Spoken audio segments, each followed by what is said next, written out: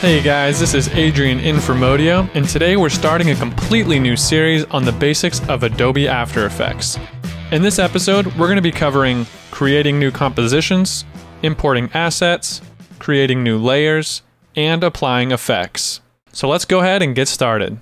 The first thing you need to do in any After Effects project is create a new composition. This is going to be your foundational canvas for anything that you're creating. So to start one, go to the top bar and click Composition, and click New Composition. And here's where you're going to need to input some basic information about your project. First, you can name it. And setting your resolution. Right now it's set at a standard 720p resolution. Yours might be different. But for learning, this isn't necessarily important, but every project that you work on will most likely be a little bit different. So you're going to want to know what settings you need to apply here. For now, just go ahead and click OK. And now you'll see we have a new window with a transparent background, a new composition in our project window, and down here is where layers will go that we're working with to create all of the visual magic in this window here. So let's go ahead and import some assets to work with. To do that, just select your project window, right-click, Import, File. Now After Effects can handle all sorts of files, including image sequences, just regular images, video files, almost anything that you can throw at it. Now you can just select a single file, you can hold Shift and select several files, or you can just click Open and After Effects will import the entire folder. Another easy way to import is to simply select your files and drag them into your project window. I'm just going to go ahead and delete those.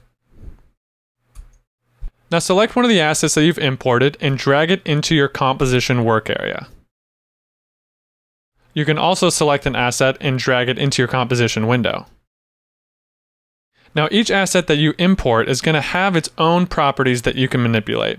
So click on this small arrow on one of your layers, twirl it down, and twirl down the transform properties. Now each layer is going to have a basic set of properties like this: anchor point, position, scale, rotation, and opacity. And to adjust it, just simply click on a number, hold, and drag.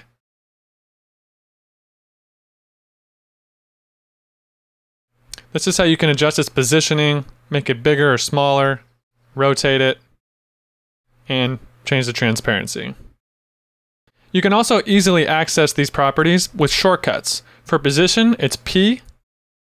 For scale, it's S. For rotation, it's R, and for opacity, it's T.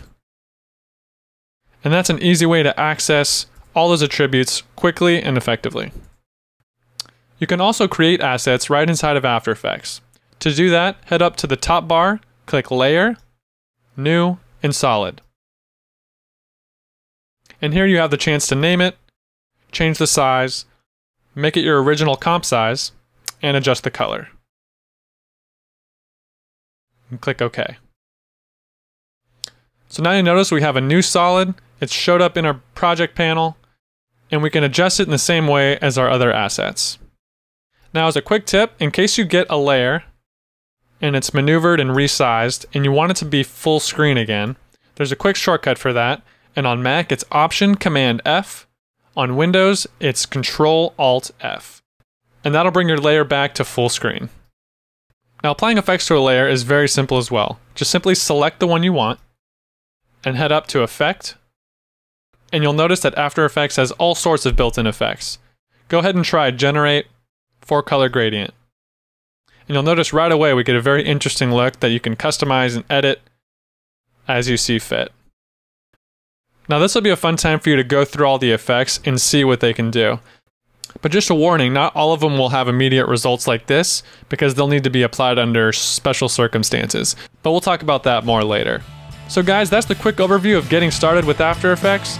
Now join us next time in episode 2 where we'll talk about text formatting and design.